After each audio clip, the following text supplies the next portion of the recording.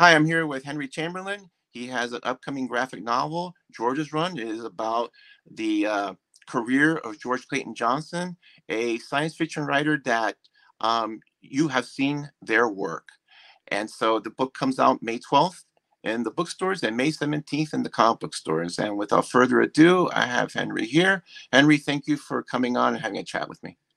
Oh, well, thank you so much, Ray, for doing this. I am so thrilled to have this book out. It's just a few weeks away. I mean, it's May 12th when it comes out, and it's I feel like it's already April now, but I wanted to show you, this is a cover. It's not the final cover. It's pretty close to what it's going to look like. They changed this part.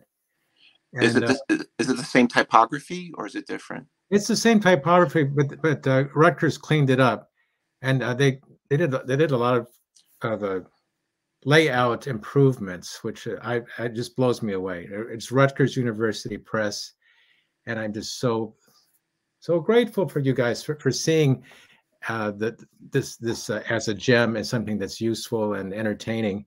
It's about George Clayton Johnson. He was a screenwriter, and he wrote during the timing is everything. He wrote for all the great TV shows of the golden era of TV in the 50s. And you can just name any show from that era. Maybe not the Donna Reed show, but Alfred Hitchcock Presents, Route 66, Honey West. And then the ones that are the iconic, these are the real serious contributions are from the Twilight Zone, the original Twilight Zone. So some of the most famous episodes, if you think of the Twilight Zone, you will be thinking of George. And he wrote for Star Trek. He wrote the very first episode ever broadcast of Star Trek. He co-wrote Logan's Run, which is a cult classic novel. The novel itself is a must-read, and it was just reissued. And of course, there's the movie that came out in 1976. And I was at a function. It was a tribute to Richard Alf, one of the co-founders of Comic-Con, and there was George. This was 2012, and he just was given such an amazing introduction. I thought, my God, this man's been everywhere and done everything. And then to hear the man talk, and it just left an impression on me. And I thought, I've got to interview him, and so I did. I did some podcast interviews with him, like we're doing now, and then I got to meet him at his home, and I finally worked up the courage, and I said, what do you think about my doing a graphic novel about your life and times? And he said, go for it. Do whatever you want. Use creative license. Just go for it. And so I ended up doing just that. That's great. I'm glad he was gracious with that. Just saying, respecting the freedom that he had, I guess, and then saying you need that same freedom to create what you want to do. That's good. He wasn't protective of that. Yeah, I actually had gotten to draw some of the pages ahead of time, so he got to see them. Okay. And I depict that in the graphic novel. I tried to create a book that I would like to read, where I'm such a quirky little guy. I love politics. I love so many things, and this is very nerdy, but part of the framework I had in mind for this book was Frost Nixon. I don't know if you saw that movie. I've never seen that. I didn't see that movie. You would love it. David Frost interviews Richard Nixon. I'm familiar with the interviews. And the movie version, oh God, it's these two flawed characters, because David Frost was a very flawed individual in a way. He was a little bit too show busy, and he wanted to become more legitimate and serious. That was his motivation for interviewing Nixon. Of course, Nixon wanted to present himself as best as he could possibly present himself. So anyway, that was in the back of my mind. This has nothing to really do with Frost Nixon, but the actual graphic novel. But I'm sorry, go ahead. But just the idea of me coming in with my motivations, my baggage, whatever, and George with his life, and we're both in a conversation, and it just goes from there. And then we go into all these flashbacks and these dream sequences. That's the kind of stuff I want to read. And I think, like we were talking earlier before we started the interview, it has to be something compelling that just hits you it in your heart. This is what you need to contribute. And I think I'm just certain that's going to resonate with readers if they get a chance to read it. Yeah, I will admit that I am a huge Twilight Zone fan. I'm a big Star Trek fan from that era I love. And I know so many of the writers just by name, like Richard Matheson, Charles Beaumont, from Twilight Zone. But I really almost felt bad that I wasn't familiar with George Clayton Johnson because he contributed so many great stories. You mentioned Kick the Can, a game of pool that had Jack Klugman and Jonathan Winters. I thought that was a great ending. Also, The Prime Mover, and then he also just suggested tons of stories for other episodes that I remember that are iconic. And I was like, how did I not? How did I not know about him? Because I know the other guys, other writers. I know that name, and it's like, oh yeah, so and so. And so I'm glad in that way this book is out because I think he contributed as much as a lot of those other writers did. But for what I mean, like I wasn't as familiar with it, but it was like I'm glad this book came out because I felt like I didn't really realize that. I didn't know that. I think if you can kind of educate without trying to blatantly educate, but just shine a light on somebody's contributions, that's a really great um, impact that you can have from a graphic novel. I really enjoyed that part when I read it. Well, we were talking earlier about like a certain sense of inevitability that some works they just feel like they were meant to be written. That's what's swirling in my head because I was thinking of Sammy Harcum in Blood of Virgin, and not to equate myself with Sammy, but I feel like I was there at the right time, and all of these things connected because these episodes, the 4 episodes that George loved the most, and he says that's me. Kick the Can. The 4 of us are dying. Pennies for Your Thoughts. We can go a little bit into the nature of how comics are turned into books because this has been many years in the making. It goes back to when I first had the kernel of an idea back in 2012, Right. and then it goes into okay, I'm going to start the process, and then I have to find a publisher, and then lo and behold, I'm blessed with getting a publisher, and now I'm promoting the book. So it's so many years, and there's certain things that come on, you must remember Nothing in the Dark, but I'll blank out sometimes because I've seen it so many times, so I'm just human. But Nothing in the Dark, and then the other 3, all of these are so much a part of George, and I've had so much time to process this in my mind. It's all about his playing with death. Like Mm-hmm. he's gonna somehow outwit death, or the character's gonna outwit death, or and how he dies, how George actually dies. It's kind of like he gets to outwit death. He's gonna die on Christmas Day. No one's Right. gonna stop him. Which is Right. it's like that's like a supernatural and stranger than fiction. Yeah, I remember the thing about Nothing in the Dark. And then we get tuned into Twilight Zone. Is I always remember that line in the soliloquy that Rod Serling had, where he said that there was nothing in the dark that wasn't there all along, and that always stuck with me. Even though I saw that maybe 40 years ago, maybe probably more because I probably seen these episodes, and it's like that's true. It's like we fear these things, but they're there. It's just they're scarier in the dark because it's dark, but they're really there. All these things that we worry about. I just thought that was just a really beautiful piece of writing that that George did. I just thought that was really that part. Like I said, it stuck with me for all these years, and I just thought that man, you know, it's like I never realized it was him. I felt bad about that.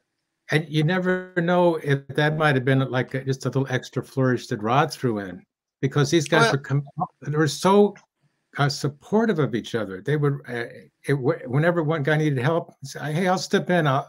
Charles Beaumont, when he had this illness that took over his life, the other writers come, hey, you don't have to credit me. I will write the rest of your script.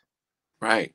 Yeah, I saw that was part of the book that really impressed me. Like it was this this team of great writers that were very selfless with their time, and also taking George in to just kind of like, you know, get him like in the group and actually, you know, helping him along with his career, that mentorship kind of thing, where it's really essential. People don't realize how important a good mentor is, at least for a certain period of time that you need. It's easier when someone shows you the ropes, or the initial ropes, so that way you're like, okay, now that I know this, I can go ahead and create, because I know this much. Or you have someone that you can bounce ideas, and they can tell you it's a great idea, or it's a bad idea, or it's a good idea, but I would do this instead. And that little change like makes everything click. um it's it's um it's fascinating. But one thing I wanted to go back before the Twilight Zone was, which actually surprised me, was that he pitched the story for Ocean's 11, the 1950s Rat Pack vehicle, that the remake that was done in the 90s, I think, was based off of. And I'm seeing this, I'm like, I'm trying to put the connection between that movie, it's a heist film in Vegas with all these stars, and then to like science fiction. But one thing of that story, and you mentioned in your book, was that when he went on the set, he found out that his name was taken off the credits. So Hmm. he wanted his name. So he actually approached Sinatra and told him, and then Sinatra was good enough to say, "Yeah, you know, we're going to get you on the credits." They actually got him on the credits, because Sinatra has always struck me as a guy that, if you were one of his friends, you were like a friend, like a dear friend. But if he didn't really Yeah. know you, he had no time for you, and it was combative. My dad used to work in the hotels in Miami Beach as a waiter for 30 years. And there's a famous story. It wasn't at his hotel, but it was at the Eden Rock, where Sinatra called room service. And the guy who took the room service said, "Yeah, no problem. You got it, Frankie." Now, only Frank Sinatra's friends called him Frankie. Hmm. That was like only a fan. So apparently he went downstairs, found the guy, took the order, and started punching him out. True Oh my story. goodness. Oh, Yeah. And they were like, he's Frank Sinatra. So like people are like, what do we do? You know? And so, because only his friends called him Frankie. So he was like a guy that, like, he was your buddy, he was your dearest buddy. Like, he wouldn't, there's nothing he wouldn't do for you. But like if he didn't know you that well, um, he keep you at a distance. So it was like impressive that George Clayton Johnson just went up to him, pitched his story, and I was able to persuade him to say, "Yeah, yeah, you're right. You should get credit on this thing." I just thought that was really, I thought that was really, really interesting, how he could just have the guts to go with this Frank Sinatra, who is like a huge star, and just say, "Hey, I need you to fix a problem." I don't know. I mean, he didn't say it that way, but he came appealed to his case, and he actually got satisfaction. that it conjures up another scene I could have put in the book where I think George just naturally was very respectful, maybe in awe of Frank Sinatra. He didn't care for the movie, but he certainly was respectful of Frank, because on the phone he told me, and he had the most clear blue eyes you could ever imagine, and so he must have spoken in a way that was just naturally deferential. Yeah, well, I think, well, I mean, he was a huge star, so I mean, you Oh kind yeah, of, I mean, people in today's society, it's so easy to become a star, and people yeah. don't realize, like, in the context of being like a star like Frank Sinatra, or even Elvis afterwards, or the Beatles, or even, I was telling my oldest son about Michael Jackson. Like, there's these stars that you have no idea, like, they couldn't exist today because anybody could be a star, but back then, like in the Frank Sinatra was such a huge star that you have no idea, you can't even conceive like how big they are. And so for him just to get that, I just thought that was an interesting story. Oh yeah. I just thought that was really interesting. Like, wow, he went up to Frank Sinatra, and Frank Sinatra said, it's like he for whatever however he did it, he played his case, and he got credits on it, and good for him. He had that, but he had that moxie to go up to a big star, politely, differentially, but still had that moxie to go up to Frank Sinatra. And most people be like, I can't talk to Frank Sinatra, man. He's Frank Sinatra. It's like, I can't talk to Elvis. That's Elvis. And he's like, hey, I'm going to do it. I just thought that was an interesting insight into his character. I think that's part of the magic of George's story. Maybe some of it's is body language, maybe even aura, if you want to get new agey about it, but or just certain things he must have said, and that a person sizes you up and goes, yeah, okay, I'm gonna take a gamble. I think you're the real deal. For some reason, something strikes you about that person. I think people, we call it vibe or Yeah, giving off energy. It's aura. It's just we've used different words for it, but some people just have a certain way about them that you kind of feel like they're positive, they're negative, they're being sincere with you.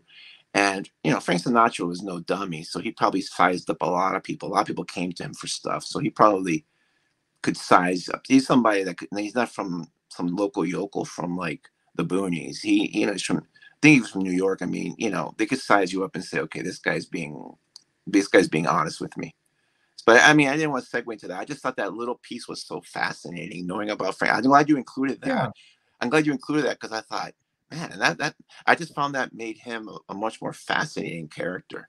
And then later on, he segues into like Alfred Hitchcock Presents and all this great science fiction and Twilight Zone. And I thought, man, what a pivot. Well, I think that Ocean's 11 is still somehow connected, death-defying somehow, or a larger than life adventure, a journey. Mm-hmm. So somehow it fits in with what he's doing. And then for him to have the moxie to go up to Frank Sinatra, he had to have the same moxie to go up to Charles Beaumont, who was in a lot of ways an equal of George. They're around the same age, but Charles was just such a bolt of energy, and he was constantly writing. So maybe he was more prodigious. But somehow George had the balls to go up to Chuck Beaumont and then to Ray Bradbury and so on. Yeah, because I mean, Ray Bradbury in the 50s, I mean, he's on that elite tier of science fiction writers, and he's still one. But I mean, even though he's no longer with us, but it's like, yeah, you read that group and you think about all that talent, and you're like, man, he hung with a pretty good crowd, like those guys. Like there's no fakers there. All those guys can walk the walk. Oh yeah. I mean, but I thought that was really interesting. And then how and his one thing that you mentioned in the book, and you show that, and there's a couple of things you referred to, was George talking to Charles Beaumont and the other writers, and always feeling like almost not that he had to prove himself, but like actually show he was as good as there, or being on it's like something about like, oh yeah, it's like, oh, you're getting there, or you're doing that, or something like that. I always thought that was kind of interesting, because he seemed confident in himself, but I think he also maybe realized, okay, I'm dealing with I know my role, mm-hmm. and I'm not on their level.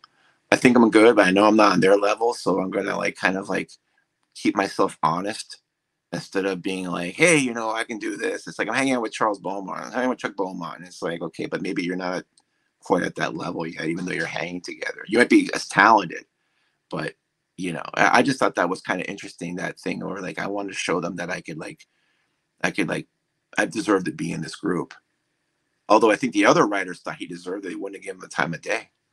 Oh, exactly.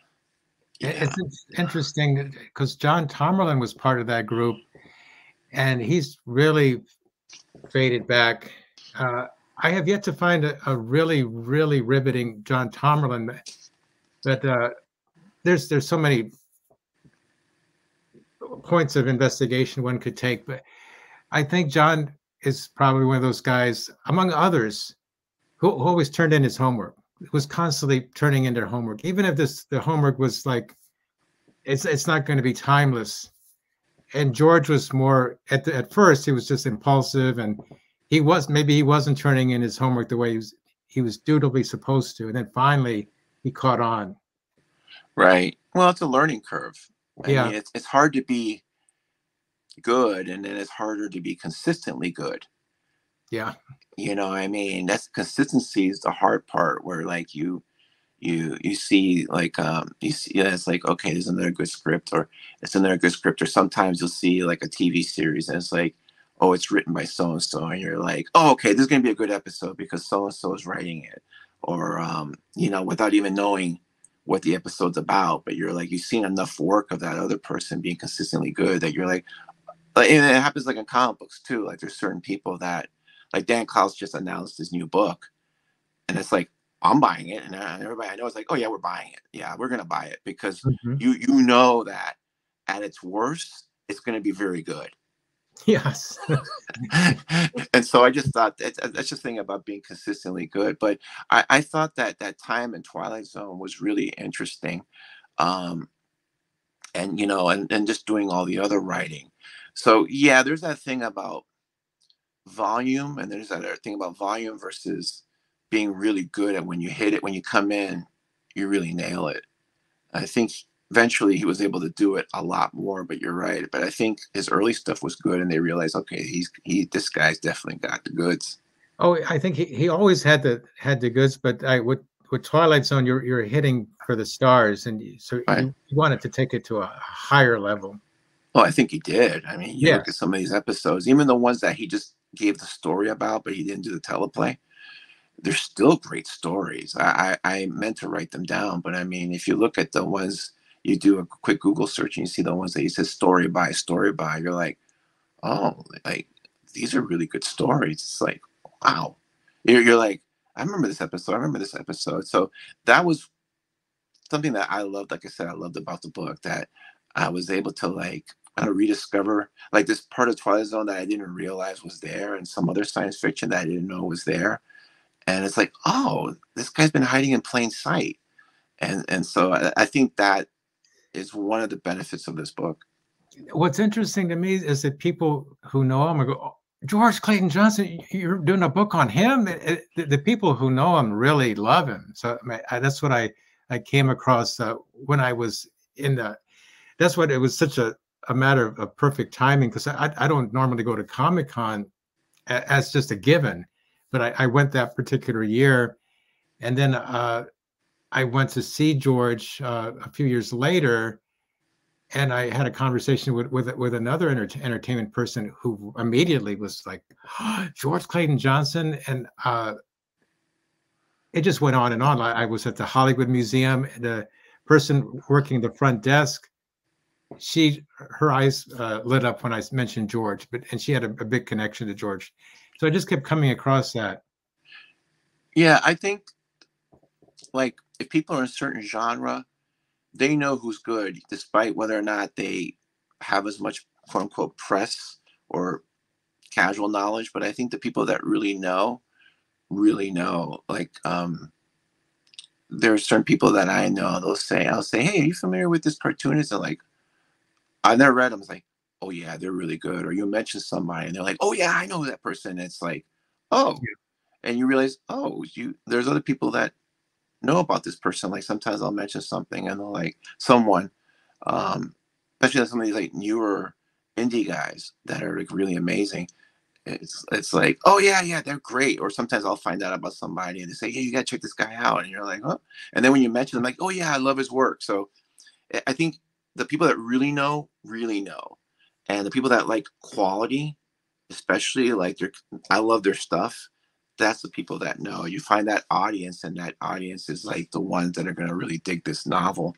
Um, but I just think it's a fascinating story because, just to backtrack a little bit, he grew up in, was it Wyoming or Yeah, Cheyenne, Wyoming. Cheyenne, Wyoming, and he quit school like Yeah, in when he eighth was grade. 15 in eighth grade. He quit school, started doing some jobs, and then He I was think literally out on the streets yeah, for a short period, and then joined the army later. he joined the army, and got out of there and did with the GI Bill, was able to finance I think his this degree, his college education. But I just thought I kind of like was like, that to me is like a fascinating story in Oh God. itself. I mean, like, okay, you quit in the eighth grade, you're in Cheyenne, Wyoming. I mean, I'm not Cheyenne, but I mean, it's not like New York City or Boston or LA where there's all these things going on. I mean, a lot of wide open spaces. This is back in the 40s, I think. This is back in the 40s Well, that happened. he was born at the start of the Great Depression, so That's right. Okay, so 1929. maybe, yeah, maybe, okay, 49, 50. And it's like, that was really like wide open spaces. It's not like today where it doesn't matter where you are, you have an internet connection and you have all this technology. Um, I just thought that was really fascinating that he just was like, yeah, this is not working for me. And then he was out on the streets for whatever reason. And then somehow he made it as a writer.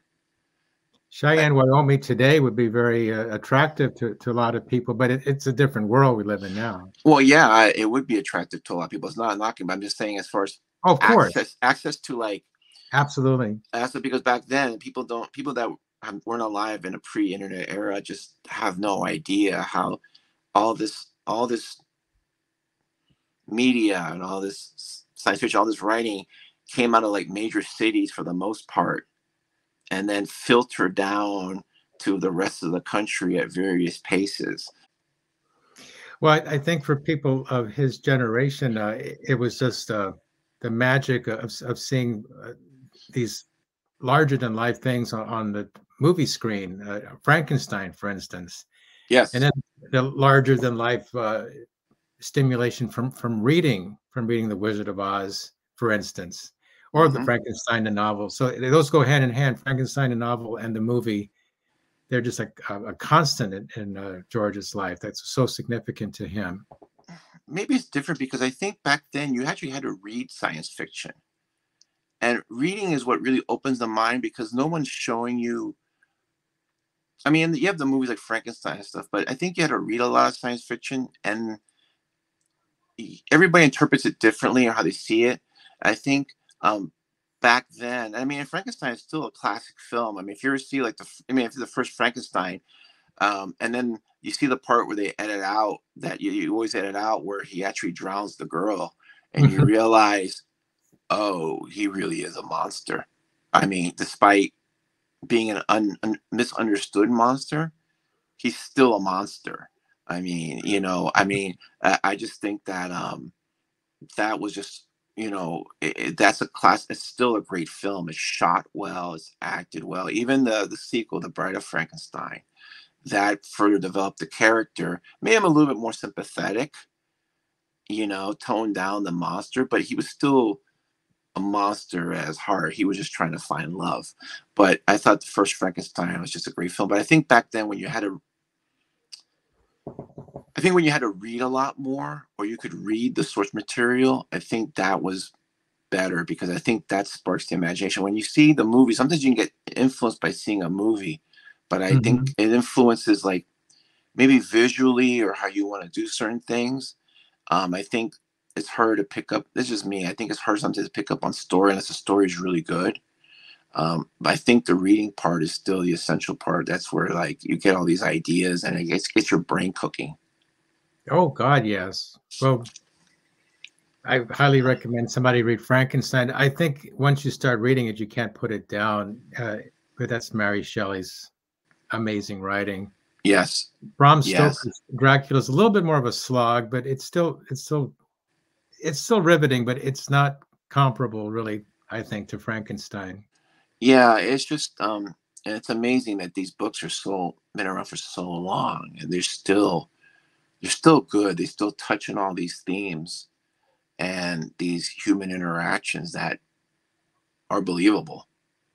Yeah, I think that timeless quality, that's like the mark of any great fiction. Like, okay, this is 100 years old, but it's still pretty good, especially in today's days where the rate of change happens so quickly that it's easier to fall into irrelevancy, but it's still good. I think that really stands a testament. I don't know. This is my opinion, but mhm. Oh, that's what all of these writers could share. They had in common. They had read all of these books and more. They were all well read. Mm-hmm. Charles Beaumont could immediately pick up that George was. They were on the same page, and the thing they had on George was that most of them, if not all of them, had already been writing for the pulps for a while. Mm-hmm. And I don't believe George had any. He might have, because there's little bits and pieces that we'll never know for sure. But I don't think he'd written for the pulps. I don't think he had any Pulp Fiction credits, but all the other guys did for sure. Okay. Yeah. So that, yeah, it's like that saying, like, it took me 20 years to become an overnight success. Yes. You have to do the work. Maybe, yeah, I mean, you have to work at the craft. So, and back then they had to crank out those stories, and a lot of stories. Um, it's sort of like, there's that book called Outliers by Malcolm Gladwell. That's the book that 10,000 hour rule came. And they talked about the Beatles were a subject, and they talked about before the Beatles came out with their first album, um, by a weird confluence of events, they were hired by this German strip club owner because he needed a band. So they did these contracts for 3 or 4 months to play 7 days a week, 8 hours a day in these strip clubs. So they said that the Beatles had to learn songs really fast. They had to learn how to write songs. They played a lot together. Um, and then they played and they did all this work, and then they came back for a second tour and they got better. And then by the time they came back from the third tour, the people would stop going to the strip club to see the main attraction and started going there to see the Beatles. That's how good they got. So when their first album came out, and it was a smash hit, it was like, okay, these guys just didn't come off the street. They've been playing 8 hours a day, 7 days a week, 4 months at a go. And they did that, like 3 times. So you compute the hours they did, it's like thousands and thousands of hours just working on your craft. So by the time they were recorded, it's like they were already pros. It's just that nobody had heard of them. And Yeah. so I think, and that's what I think is sort of that. Like, these guys did the pulps, so they did the work. Oh yeah. They just made them much better writers because they'd done it for so long. Right. Yeah, I found that part interesting. And then and then more about him that I found interesting was that he co-wrote Logan's Run, which I saw the movie when I was younger. I haven't read the book. I'm sure the book is better Oh, because you'll it's love always, it. yeah. But I always thought that concept of, and again, I guess that theme that you had mentioned, we talked earlier about death or defying death, because if people aren't familiar, you should read the book. I'll read the book, but the movie's fascinating. Basically, the premise is you have a world in the future. There's no death, there's no disease. I mean, there's no disease, there's no financial hardships. You can live a very hedonistic lifestyle. Everybody looks good, everybody's thin, everybody's healthy. The only deal is that when you turn 30, you go into this ceremony and you cease to exist, and you're supposed to come back as another person later on. So at 30, you hit it. And then there's this group of people that try to escape the city because they're going to turn 30. And then there's these people that chase after them. They're trackers, and Logan is one of the trackers. And so there's this whole world, and I thought that was just I still think it's a fascinating premise where, like, hey, we're going to take care of everything for you. Your life is going to be great.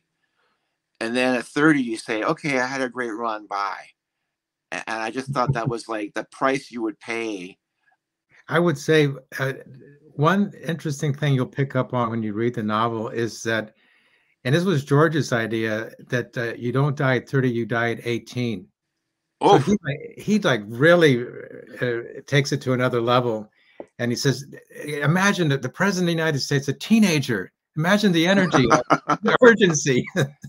well, yeah. I mean, yeah, and that's another thing. Like, I'm in my late 50s, and I tell people I don't want anybody really older than I am being president. I think everybody should be younger than me. I think you need somebody that's like in their 40s.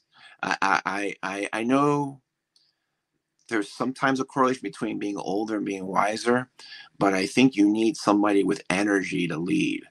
Um, I think, I mean, that's one of my funny, I always say that. I say, no, I don't want anybody older than me being president.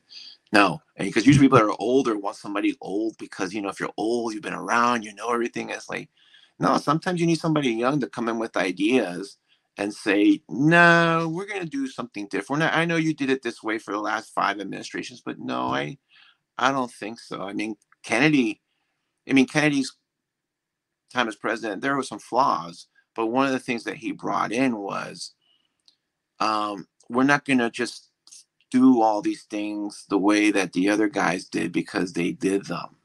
Like a lot of times dealing with his generals didn't like him because all the other guys were either former generals or they were guys that were like, well, you're the military expert. What do you think we should do? And they kind of gave him carte blanche. And Kennedy, having served as a PT boat commander, knew that there's a difference between what was going on the ground and what the generals thought was going on. So he was always distrustful of like the top brass because he knew that Mhm. reality was different. And I think an older person would sit there and say, well, I'm going to talk to the experts. And then a younger person would be like, yeah, I'm not feeling that. I think we're going to do something different. I appreciate your opinion, but I think I'm going to overrule you because I'm the president and I can. And I think a younger person is more kind. And just a sideway, but I think I like that talking about that urgency. Yeah, I agree. Can you imagine if you're like a 16-year-old president and you only got 2 more years to go?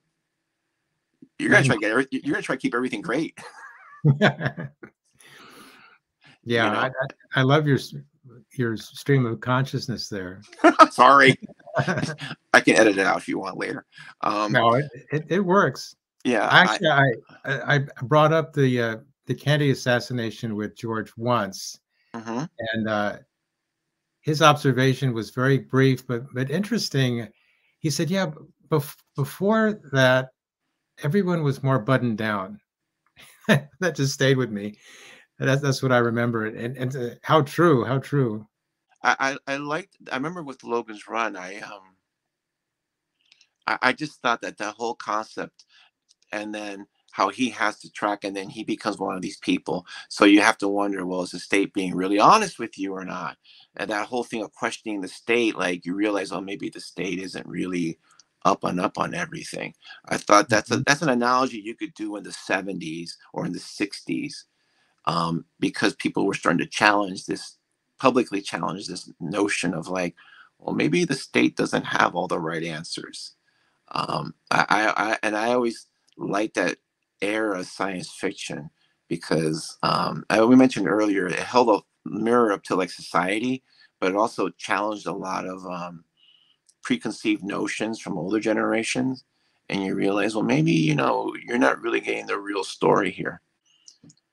Your style is fluid.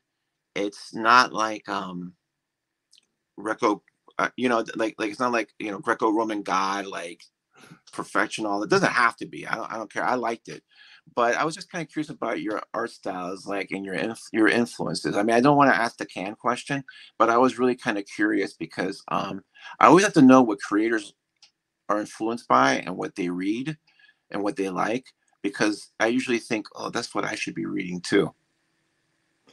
Well, this is something that involves somebody who was cooking his style for many, many years and so many layers. It's hard to keep track of all of them, but I did a comic strip when I was in college for many years. And one person commented that, that kind of reminds me of Gasoline Alley.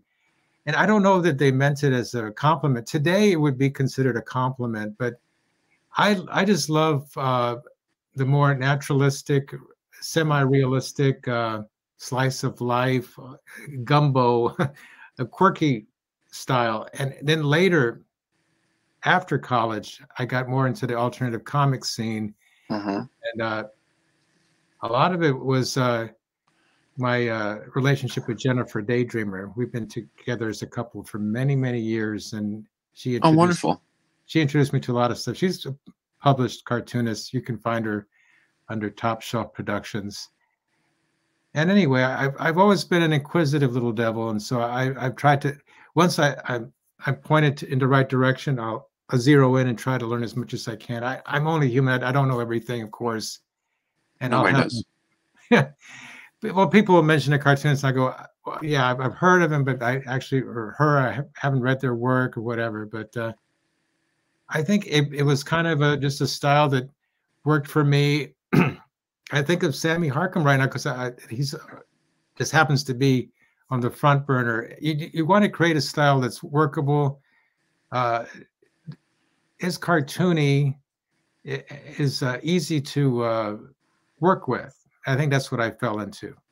Okay. Um, I had mentioned that I was reading these drawn and quarterly collections, these coffee table books. They were published mm, about 20 years ago. Two of them had the Sunday strips reprinted, like 30 of them each. So I was able to read, and I know that the Sunday strips were sort of like his day to experiment and go off on do these dream adventures, and they weren't part of the daily narrative. It was like Dick Tracy, which a Sunday continued the Saturday story and it led into Monday. But I mean, I would take that as a compliment because you look at some of that stuff, you look at some of that, and you're like, man, this guy in the 40s and 30s and 40s was ahead of his time. Some of the stuff he's playing around with layout and timing and humor, you're like, wow, this is like way ahead of his time. I would take that as a compliment. Um, you know, and I think the style, I mean, cartoony works. If it works for the story, then it works. I mean, like Noah Van Sciver is my favorite cartoonist. That's cartoony. who is? No, Noah Van Sciver. Oh, of course, I yes, mean, that's cartoony, and he's my yeah, favorite cartoonist. I mean, yeah. because it fits what he's doing. And so I think that no, that's cool because I looked at it and I'm like, I can't really peg this. And so and usually, I mean, I'm not an expert. Just trust me. There's a lot of artists that people told me, oh, you're like just like you. It's like, oh, have you ever read this stuff? It's like, yeah, I heard the name, but I've never read them. And people are like, you've never read them? It's like, no. And so like now I'm reading this, like I'm reading The Sandman by Neil Gaiman now, and people are like, you never read that? I'm like, no, not no. I'm getting to it. Just too many comics. But I just thought that was kind of interesting. As far as your style, I just wanted to get an idea. I couldn't peg it to anything. I think that was deliberate because like I was telling you off camera, I'm a person who always wants to get all the ducks in a row. So I was looking for something that wasn't aping off somebody else necessarily. Of Good. course, of course, you're always borrowing from other people, but I wanted to try to, which is a very difficult thing to do, create your own style or your own take on a time-honored comics tradition. Yeah, I liked it. I also liked. I don't know the intent, but I liked how sometimes it wasn't. It was linear, but sometimes non-linear because you start off and you start talking about him and then being in the writer's room and being getting in the group and then you kind of flash back to the experiences with his wife before he even got involved with Twilight Zone, and then you kind of like fast forward, but it worked. And I thought with the art, because the art is cartoony, but there's also like this kind of like I don't know about dreamlike quality, but there's this sort of quality where there's enough realism to be real, but it's not like hyper real. And I thought that kind of fit. It wasn't like trippy or anything like that, but I just thought it had this kind of like interesting flow to itself when I read it. I thought, okay, oh, we're going back in time. Okay, we're doing okay, now we're here. It's like, okay, so this fits in like his wife being his wife being supportive of him early on. It's like, okay, now it leads into like it kind of explains some of the backstory and then it leads into this. I thought that was an interesting choice. I thought I liked it. I thought that was kind of I thought that was kind of interesting. I think it fit the whole vibe of the book. Well, thank you for saying that. It makes me feel really good. Yeah, I mean, I told you I read it. You know, I can't opine on it or have any comment or talk to you about it if I don't. I'm not going to skim through it. I'm going to actually read it. And in your case, I read it twice because there was a lot there. There's a lot that I wasn't familiar with about George Clayton Johnson. So it's like I actually had to go back and do some research and realize how little I knew about him. And then I could like read the book with a different set of eyes because I was more familiar. I was like, oh, there's a lot of stuff about this guy I never knew about. Let me check it out. I was like, okay, now I'm better informed about him. Let me read the book again. And then I was able to like enjoy it, but I was able to like see it a little differently and then pick up on something. Because sometimes you read a book and you pick up on something and you read it again, you're like, oh, I didn't pick up on this, or I didn't notice that they did this, or there's little things that are done on purpose, but you don't pick up on them. Maybe subliminally you pick up on them in the back of your brain, but you don't pick up on them until you actually like think about them. So I thought that was kind of cool. Had a kind of cool. I think it kind of almost like would fit. I can see why George would approve because it seemed like that would be the kind of thing that he was open to. Yeah, that was always going on in my mind. I'm going to honor George. I'm going to meet his wishes from what I gleaned from all our conversations. What would George want? How is this going to honor him and what he wants to see expressed in the book? Yeah. Also, one thing in the book that you wrote about making the graphic novel is that you referred that the book was that George was elusive, but he seemed to like take you in.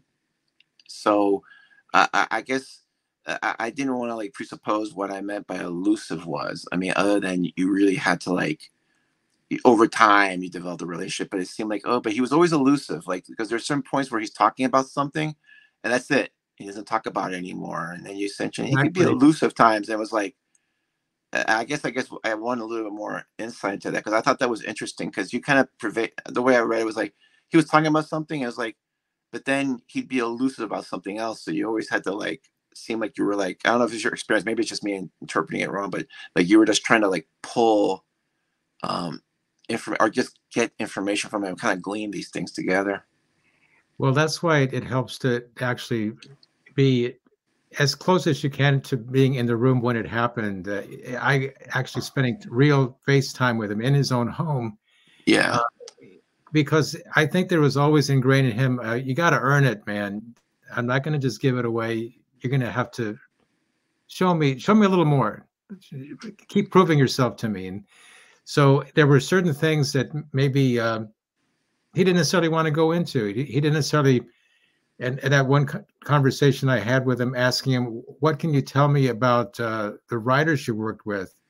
And then I said, like John Tomerlin, and he was probably thinking that question is too vague. You got to earn it, baby. And I actually, what I should have been fixating on right then was Charles Beaumont.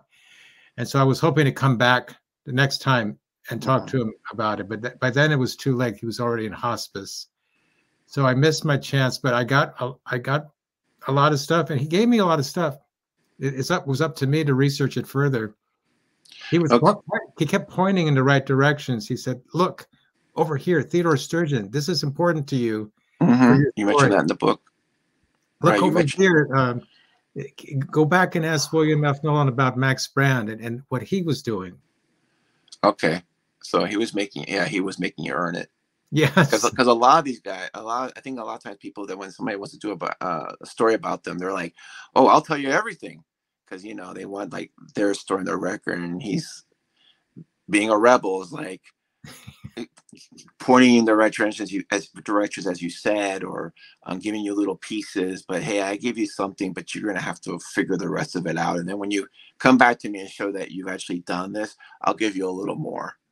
Like I'll just give you a little more, like raising the bar each time, Yeah. which is to me is fascinating, and I think that kind of keeps you engaged. Because instead of just telling you this story, you're like, oh man, it's like a detective story. It's like you got to hunt all this information. And back then, even though you had the internet, it's still easier now than maybe 10, 15 years ago. You had to really do a lot of work. Well, the biggest secret is reading.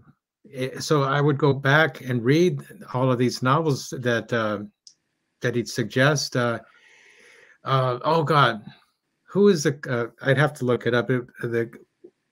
Because I asked him what's an example of a good humorous writer, and he pointed me in the right direction, and I read him, and I read all the writers that were part of the group. I read some of their stuff one way or another. Right. And some of the work fell short in some cases, or I couldn't find a really great example. But others, just fascinating stuff. Like, oh my God, Ray Russell, The Case Against Satan. You have to read that because it is super spooky. Yeah, you mentioned that. You mentioned that in the book as well, because I I like that. I had to like the bring it fact up that again. no, but I like the fact that you like are also mentioning books to read. Yes. Because no, because like in I don't know if you read As a Cartoonist by Noah Van Sciver, Yeah. but at the end he does that. These are some books that helped me along the way, and there's like 65 Yeah. graphic novels, and I felt ashamed that I only read 5 of them, but the 5 of them that I read were all amazing. And you see some of the names, so I like that the book has that bit of that quality where it's like, okay, I'm going to tell you the story, but I'm also going to tell you that maybe you ought to read these books, not only if you Oh, want insight, but just because they're so good that you want to read them. Kind of like you're giving a story, but you're also telling people to um, learn more on your own. I kind of like that. well, I've tried to make the book internet proof where it's chock full of Easter eggs. Like you could stand at my table at a comics convention and read some of it, but you can't read all of it. You can't take it all home without actually just go ahead and buy it and you're going to love it. So just it's that kind of book. It's just so many Easter eggs in there. Yeah, and the thing is, I don't know enough to know. Like I like sometimes you can tell there's something in here, but you don't know enough to know what to look for. And then later on, when you learn a little bit, you're like, oh, I see what he was trying to do here. But you kind of have to like, no, it's sort of like with the Easter eggs, like you can kind of like take it on its own, but then when you know a lot of the detail and things that go behind it, you're like, oh, I see what they were doing, or I can see where they did a little homage or shout out, what they call it, to this thing, or this is wherever. But you have to know enough to know. Like Hmm. you don't know what you don't know, and then you're like, oh, and then you learn. But that keeps it interesting because then you're like, it's that one of the things that I like about switching to indie comics is that I always feel like I'm learning something or seeing something new or I'm seeing somebody's different take. I read a lot of different stuff. I don't have like I like this type of comic. I like different types of art. I like different types of story. And I think by you telling these things where like this is Easter egg or you should really read this or this book is that he pointed me to. It's like you're kind of saying, you know, George pointed me to this book, and now I'm going to do the same thing. I'm going to point you to this book. You should really read. And so I thought that was kind of a cool sub piece where you didn't do it very obviously, but the second reading I kind of picked up on. Oh, okay, he's kind of nudging us like George nudged them. He's nudging us to do the same. I thought that was I don't know if that was intentional or subliminal, but I thought that was a nice piece to do.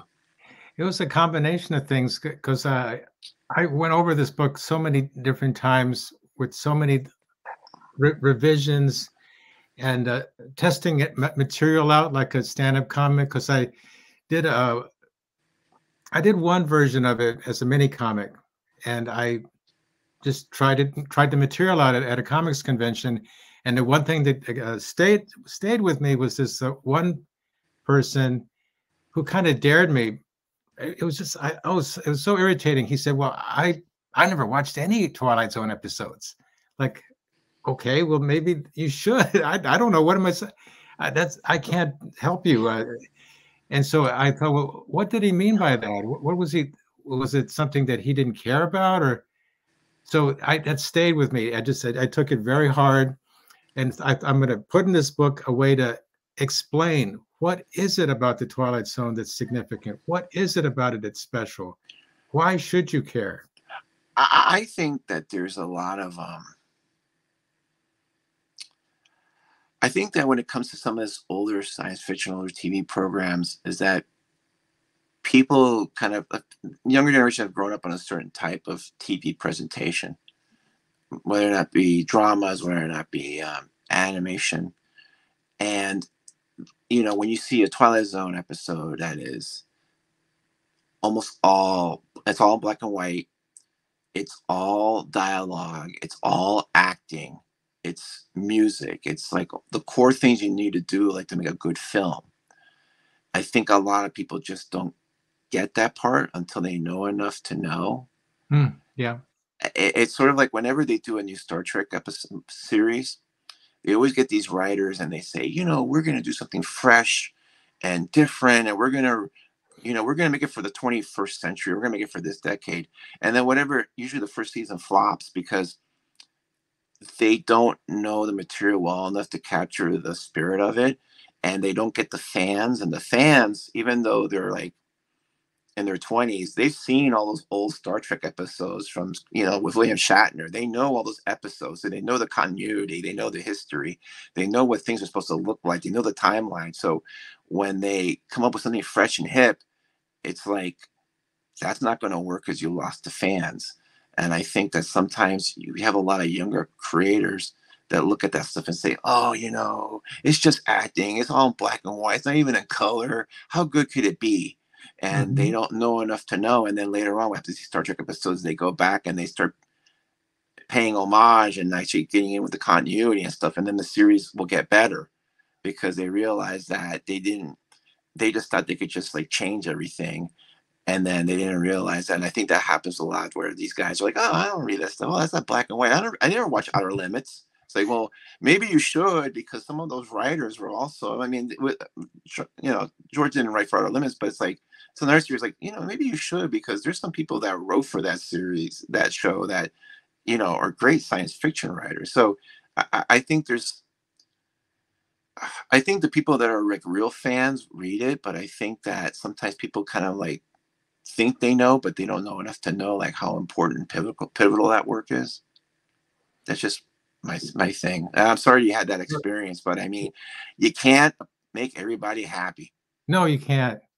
But there's 2 points. A part of what you need to know is you don't have to know anything, because I'm going to explain it, Right. go over it, and it's a story about storytelling too. So even Mm-hmm. if you don't necessarily think you're a fan of the subject matter, No, I think no. I meant about like the TV show. I think yeah, because of your book, again, I'm familiar with the shows that he wrote on. I remember a lot of those episodes, but I wasn't familiar with George Clayton Johnson. I wasn't familiar with him.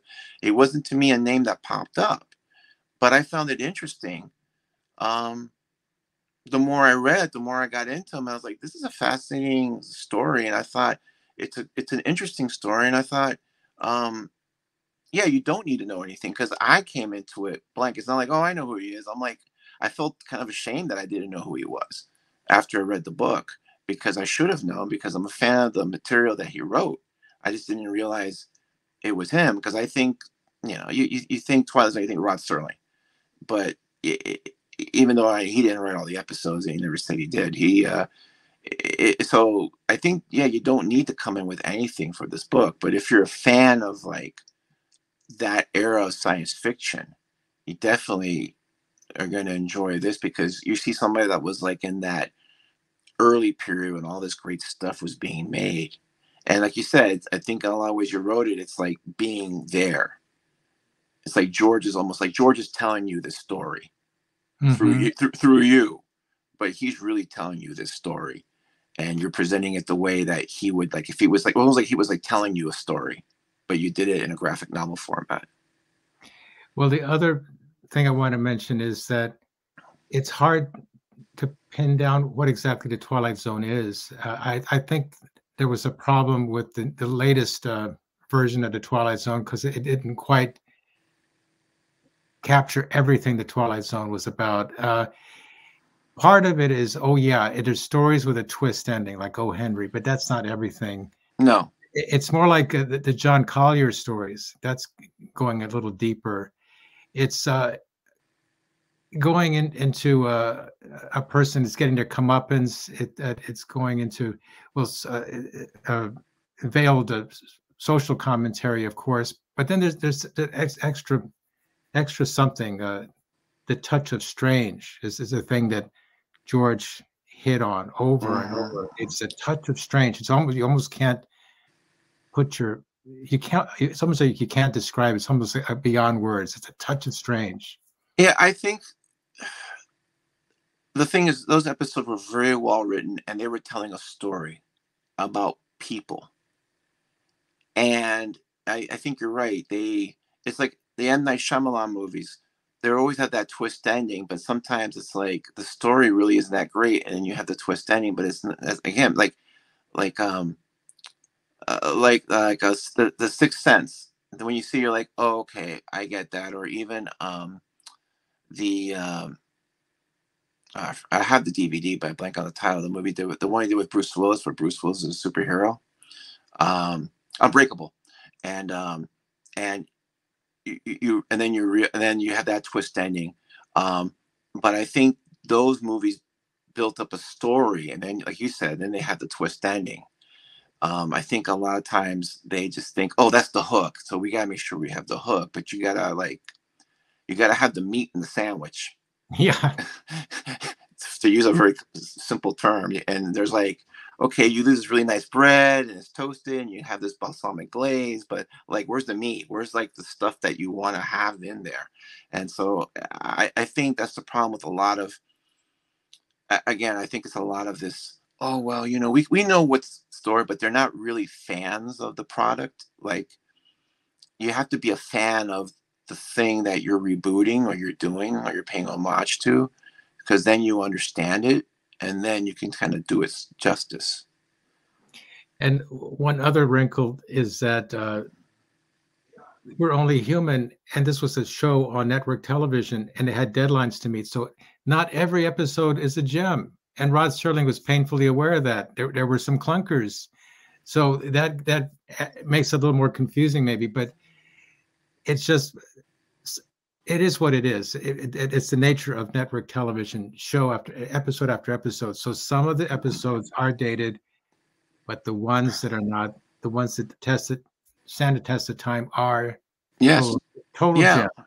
Well, remember back then they were doing like between 25 and 30, 31 episodes a season. Yeah. And like Breaking Bad is an excellent television show. But how many episodes do you have in a season? Exactly. 10. So, it's easy to write 10 really good episodes. I mean, it's not easy, but it's easier than writing 20 or 21 or 20 or 30. Like, I saw the first season had 30, I think 30 or 32 episodes. I was like, wow. I was just stunned that they actually called that many episodes. Now these great shows like I said, Breaking Bad or Better Call Saul, which I also love, 10 episode seasons. That's it. You get 10 episodes and you got to wait a year and a half. And then you have a year and a half to like work on 10 episodes. I mean, back then, you're right. They were just cranking these out. They had deadlines. They had sponsors that they had to make happy. I think there's one episode, Judgment. I think it's Judgment Night, the one with Nehemiah Persoff, where he awakens. He's a U-boat commander, and he awakens on a British convoy ship that's lost. And there's a scene where he's in the bar and the first officer comes in and he asks the guy, oh, a tray for the captain. And it was apparently, it was in the liner notes of this collection that my brother had. And it was like, apparently in the script, he said tea for the captain because he's British and British drink tea. But one of the sponsors was the coffee company. And like, no, it's gotta be coffee. And it's like, but the British didn't drink coffee. They drank tea. So the way they got around with it, say, okay, a tray for the captain. That's a story. I read that and I was like, oh yeah. I mean, I'm amazed that these guys could just do so much. And even if there were some clunkers, overall, the body of work is amazing. I mean, from George Clayton Johnson, stories he had, because a lot of the things he didn't write the teleplay, he just wrote the story. But when you read the story, you're like, oh wow, he wrote that story. It's like he came up with that idea. It's like just amazing.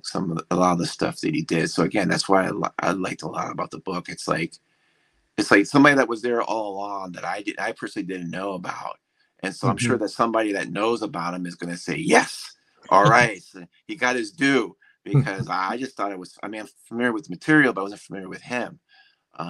But yeah, I thought it was very accessible. Gave you enough. If you want to know more, you can go on your own. But I mean, it gave you enough to tell a story. I thought it was a pretty cool vibe as far as it seemed. Like I said, it seemed like if George was writing a comic book or was telling you the story, it was like almost like you were like telling George's like with your own interpretations, of course, but in your own artistic license and your own style. But it seemed like it was like like you're reading, like somebody was telling you this story. Like I was there and this is what happened and this is this is what my experience is. But again, there's this little bit of like touches, like you're not going to get everything. You're not going to get the whole biography. You're just going to get enough to know, and then you can put it together if you want or not, but that's up to you. Yeah. And you notice we haven't even touched on cannabis. Oh God. There's Yeah. there's Yeah. so much in this book. I'm telling you guys. Yeah, Yeah, there is. He was he was an early promoter and a spokesperson for legalization of cannabis back in an era where, because even though cannabis today is still a class one drug, and I don't know how you equate it to heroin, they're two different drugs. He was an early proponent of legalization, and only now are you starting to see it, and it's still nationwide. It's not legalized, which it puts the cannabis stores in a real difficult situation because it's still hard for them to get. Um, now it's easier, but the first it has a hard time to get bank accounts. A lot of them couldn't get credit cards because the credit card supplier, because they're like, oh, it's a class one drug. I don't want to have a problem. Um, I don't want to have a problem with the federal government. And so that was really interesting that he was a proponent of that. Um, yeah, I mean, we didn't even talk about that. I'm glad you brought that up. But I actually, I'm sorry. no, go ahead. I actually went off into a journey to discover cannabis in depth, and since I was in Seattle, I got to see the rise of the cannabis industry, and I interviewed somebody who was running one of the leading cannabis stores, and she said that was the main problem, that is that you can't operate like a normal business with a bank account, and so that was a constant concern or Yeah, frustration. there's a book by a cartoonist named Box Brown where he talks Yes, about about cannabis, and you read that, and I'm like, oh, cannabis is part of the Hindu god mythology from like 5,000 years ago, and it's like, oh, and you're like, that puts it in perspective, and then how it was like, that whole thing about, um, and I still don't get this whole it's a class one drug. I just don't see it because you see people who are all these people that have had opioid addictions, and the destructiveness it's had on society. Those are based on a class one drug. It's called the poppy plant. You don't see that with cannabis. You don't see people. You don't see that with cannabis. I mean, I know people that are like general counsels for. I met someone that was general counsel for a company, and that guy, he smoked cannabis, and he was good at his job, So, but there's still this. It's less and less, especially with the younger generation. Like we went on a trip to California in 2019, and I was like getting stressed out about something, and my son, who was like 17 or 18 at the time, goes to me, Dad, maybe you need to go in that cannabis store there.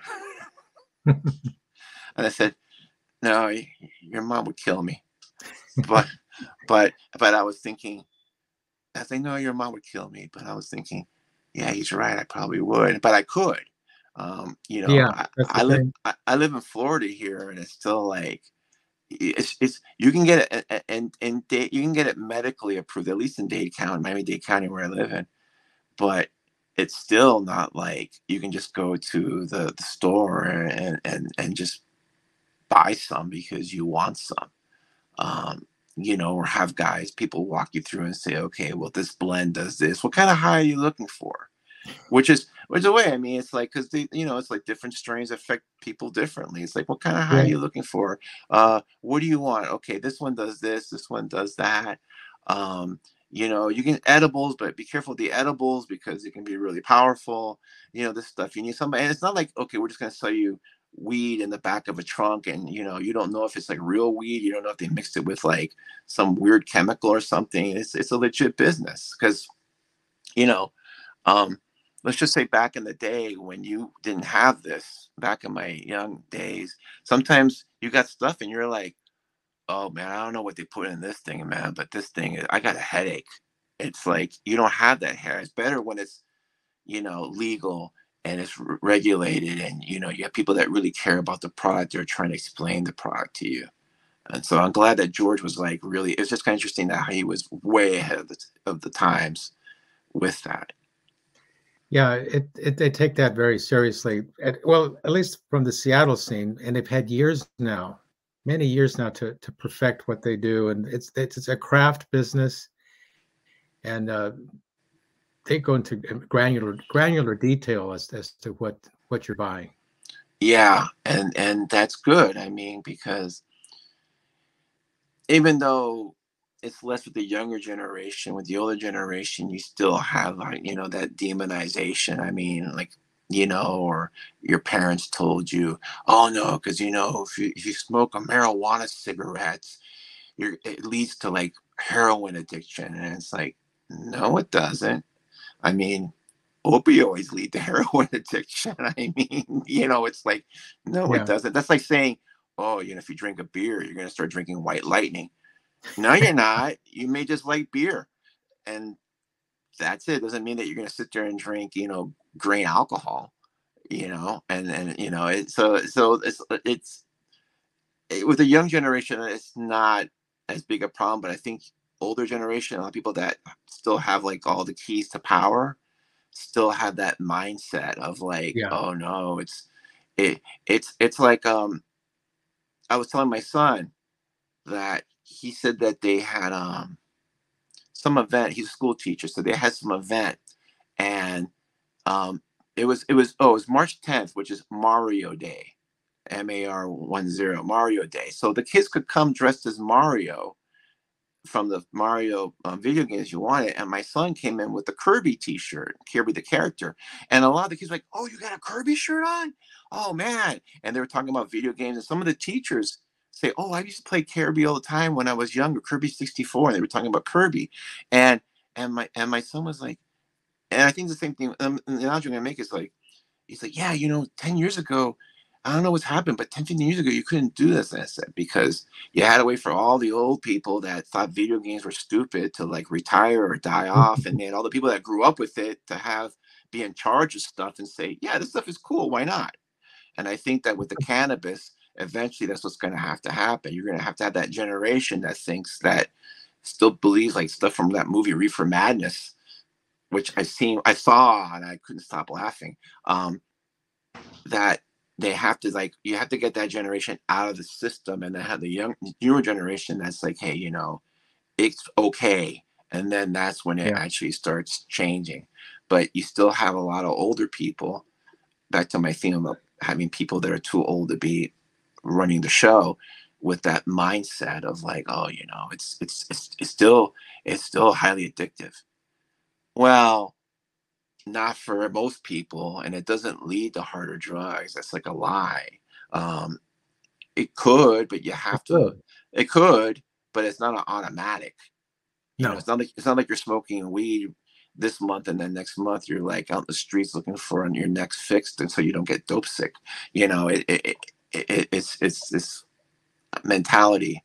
But yeah, I saw that. I thought that was really cool. Back to George, I thought that was really cool that he was like really ahead of his time, because they was like in the 60s, I think, right, that he was yeah, being a proponent. yeah. He became very good friends with Captain Ed and Jack Hare, who wrote Cool. the Emperor's The Emperor Has No Clothes. Oh, I'm not familiar with that book. Yeah, that's like the Bible of for pro cannabis. I think it was Jack who advocated using the term cannabis to try to detach it from all the derogatory names that have been put onto it. Let's No, call it cannabis and try to be intelligent. Let's have an intelligent discussion about this I subject. think we've been on for quite a while. Is there anything I didn't touch on the book that you want to talk about? Because we talked about the book and then we talked about other things. Well, I just feel that I've honored George's wishes, and I think people will have a great time with this book. I'm looking forward to it. I think it'll be I think I think there's an audience for that. And I think that's what, at the end of the day, finding the audience is making a book for an audience is there. That's like the main thing you kind of want to do, but as well as tell a great story and have good art and keep it compelling. So I think you've done a good job with it. The book is widely available, but if folks want to go directly to the Rutgers University Press website, you can pre-order it, and that will directly benefit Rutgers. It sounds good. You know what? I'll put in the show notes in the description. I'll put a link, and I'll make sure I'll do that. Put a link to it, so if somebody sees it, they can just click on that and purchase it from there. But I agree, and kudos on getting it published by Rutgers University Press. Thank you. Because I have friends that are trying to publish books and work with certain smaller. I mean, I'm not. It's for certain comics publishers, and not all comics publishers and not all people that are going to publish graphic novels are the same. So kudos to you for getting them as a publisher and for having those resources to refine your book, with you said with the layout and everything else, and just refine it, because that is important too. You need somebody to say, why don't you just do this instead? And even cartoonists are established. I think they don't do all that layout themselves. They let someone, they have someone, and it enhances the book. It takes what's great there and then just makes it just a little bit more. So I'm happy for you. That's very not an easy trick to pull off. So good for you. But anyway, hey, listen, thank you very much for your time and for your patience with me. And I'm glad we reached out and we connected. And you have a pleasant day and best of luck. Thank you so much.